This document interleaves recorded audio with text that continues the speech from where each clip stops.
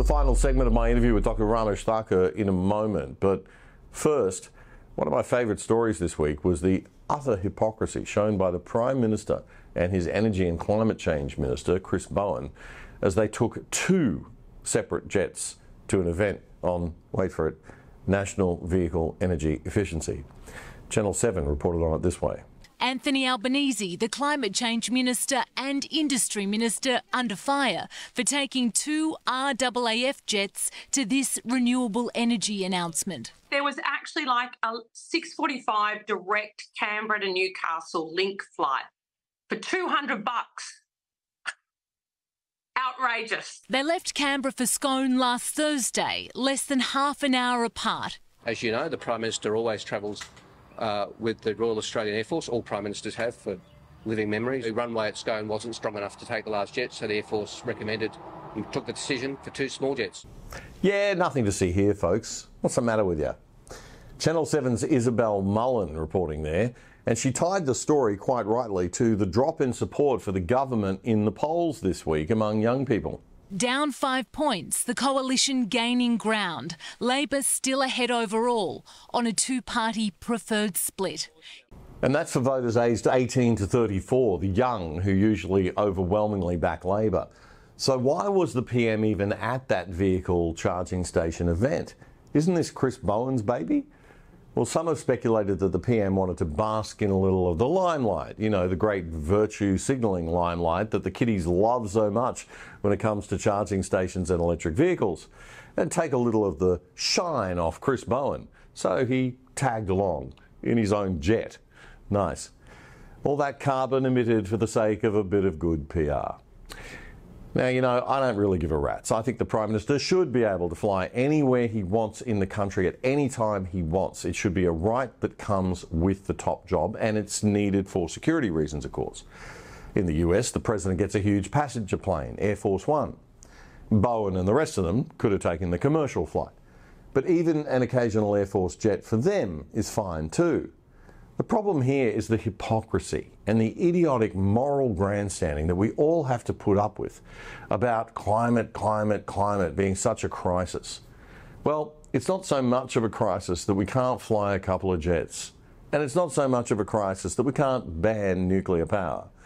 So just how much of a crisis are we supposed to believe it is, really?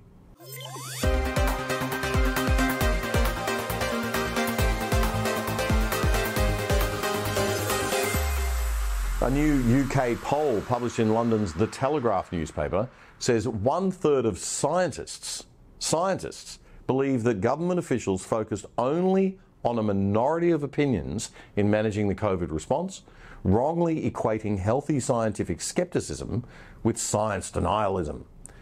In the final segment of my interview for this week's episode with Dr. Ramesh Thakur from the Australian National University, we discuss how the media and social media censorship created a false sense that sceptical scientists were vastly outnumbered by others when they were not. He says this caused them to self-censor and not speak out to question the majority, which had serious negative effects being felt even today. Dr. Thakur says the scientific community must understand this error and work to ensure it doesn't happen again. Ramesh, one final report that we didn't mention was the poll data from the UK. This was a wide-ranging survey conducted by the Telegraph newspaper and Census Wide and published in March that found that 33%, 1/3 of scientists believe that officials had focused only on a minority of opinions. I love this line, wrongly equating scientific skepticism with scientific denialism. In other words, accusing people of being scientific deniers when in actual fact we were just being healthily skeptical. Yep. Tell me a little bit about that. Well, I'm glad you brought that up because it ties in with two other things that are important to remember. But as a premise, science is never settled. It's not an encyclopedia of accumulated facts. It's always work in progress. If scientists did not question existing consensus, we would never have any progress. We would still all be literally believers in a flat earth. So people who question and are skeptical are the ones who drive progress. Not Yes. all turn out to be right, but it's important to remember that. And that means they must have the freedom to be able to do it. But what happened was, this brings in the censorship industrial complex and the use of media and social media and big tech to impose and enforce the censorship. As a result of which, people who were skeptical never realized the extent of support they had amongst fellow scientists. They were deplatformed, they were not allowed to communicate, and they were demonized and vilified. And in many cases, the relevant regulatory authorities and colleges of medical associations, etc., came down hard on them as well. And so they feared loss of patronage, they feared loss of research grants, avenues for publication were shut down to them, which had severe career impacts. And most people, therefore, kept their heads below the parapet. Unbelievable. It's unfortunate because I think as I said in the article, there was a contagion of cowardice and complicity by the media as well. If they had spoken out, if they had defied it, all you need is up to 10% of all doctors saying, no, we do not agree with the official line. We think there's cause for further investigation. And in the meantime, we prefer to leave this to the doctor and patient in the privacy and confidentiality of the clinic, and it's for them to decide based on informed consent, no mandatory coercion by anyone. That would have collapsed. The narrative would have collapsed, and we would have had overall better health outcomes, even on COVID, I believe. Instead, same thing happened with journalists, Ramesh. Same thing happened in newsrooms, right? People were afraid to speak out. Adam Crichton from The Australian was one of the few. And he, I think you mentioned in your article, he faulted a too credulous, incurious mainstream media, naive to the political and financial forces that push governments to assume the more sensible path of voluntary COVID-19 vaccination. And he was hammered for it. He was criticised and slammed from all sides. And he had to change his phone number, if I remember right. I think he was subjected to all sorts of things. I think the one magazine, as it happens, that stood out in the world in this sense was The Spectator Australia.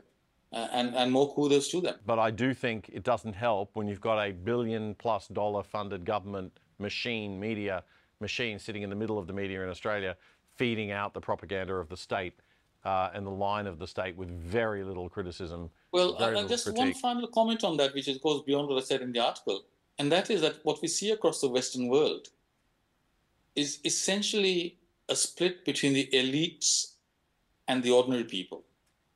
And elites based in the metropolitan cities, and including the educational, cultural, legal, etc. We saw that with The Voice, and other people out in the country, if you like, in Australia, the Highlands land. And the elites are in many respects waging a war on their own people and losing. The most recent example, the twin referendum in Ireland, the farmers' revolt in Europe on net zero, the election of right of centre parties in Italy, Netherlands, possibly coming up in Germany, most recently in Portugal. So I think there is a pushback now. And what COVID did do was, once the trust in institutions fell away, many more people are now starting to look more critically and skeptically at other items on the agenda, including climate change and net zero. So it's interesting. I don't know if you've seen the new movie, Climate, a movie. I forget who it's done by, but it's got a lot of serious people. It's more than an hour long. A lot of well-credentialed, serious people pointing out, going back to conspiracy theories, pointing out that there's been a silence, that this 97% scientific consensus thing is a myth, and a manufactured myth, deliberately created myth. Well, this is the thing. I mean, modelling mistaken for scientific research was, I think, the line you used in the article, right? Mm-hmm. This is modelling, scientific modelling, and people look at the modelling and go, whoa, that's the reality. That's the scientific fact, that modelling. Yeah, exactly. That's where the temperature's going to go. That's where the number of deaths. If you look at the modelling from COVID early on, it was completely wrong on many levels. And there's a lot to be said for the fact that the modelling on climate and temperature increase is potentially very, questionable. And yet we're not even having that discussion anymore. We've passed that. We've moved beyond that now. It's just accepted. Now we can't even get people to agree to a free market of different energy options. So that's a whole other story. Ramesh, we are out of time. I could talk to you all day. Wonderful to speak to you. Great to have you on the show. Will you come back again sometime? We'll look forward to that. Thanks, Damien. Thanks very much for your time. Dr. Ramesh Thakur there on the other side.